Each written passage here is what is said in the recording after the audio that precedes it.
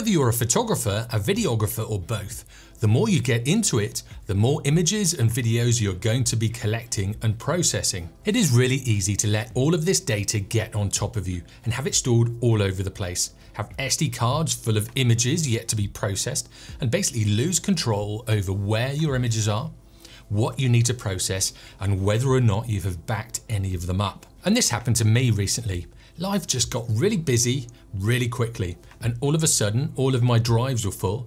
I'd sold my main computer, so I'd lost around about 8 terabytes of storage, and all of my SD cards were full as well.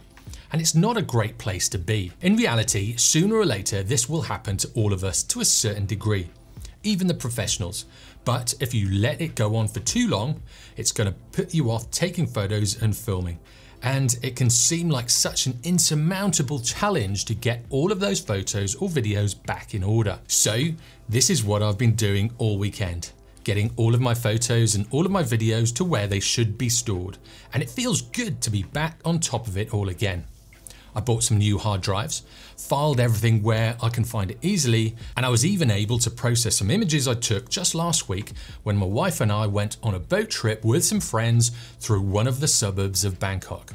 And now with my memory card case full of empty SD cards ready to go, I really do feel like I want to go out and shoot again. And my photo mojo is definitely back on track. I didn't even realize that this was one of the things that was affecting my passion for photography. But deep down it really was.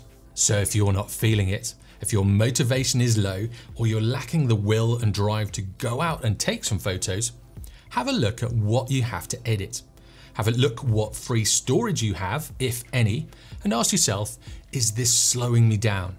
Or is this a secret barrier that's stopping me from shooting more photos? If so, maybe it's time for a day of housekeeping. So order yourself some more hard drives, crack open a beer, and just start working through them.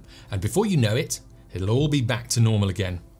I definitely feel so much better knowing I have some new hard drives and all of my SD cards are formatted and ready to go.